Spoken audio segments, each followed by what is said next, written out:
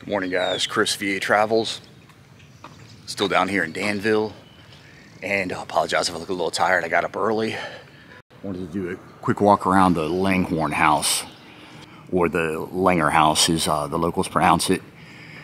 And yeah, historic home in the area. It's famous as being the residence of two sisters, the Gibson Girl and Lady Astor. And to give you some background, it was built 1874 by Chiswell Langhorne, their father. He's from Lynchburg, and he was prominent, of course, in the tobacco industry. And yeah, he's from Lynchburg. He was actually born at Point of Honor, a historic home out there I need to visit. And they used to have this place open for tours on Saturdays, but they shut down during COVID, never reopened. And there she is, the Gibson Girl. That would be Irene Langhorne. And she was kind of the Cindy Crawford of her time. And she was born just a year prior to the house being built. And she went on to marry Charles Dana Gibson, prominent artist.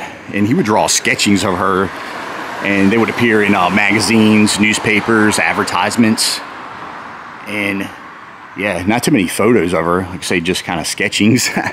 But yeah, and then in 1879, come take a look at this plaque, Lady Astor was born. That would be Nancy Langhorne. And she was married twice, divorced her first husband, but second husband ended up being the Viscount William Waldorf Astor. And she, of course, ended up moving to England over there, and then was elected into the House of Commons. So that's pretty neat. Yeah. So, yeah, in 1919 she was elected, served up until through the World War II until 1945.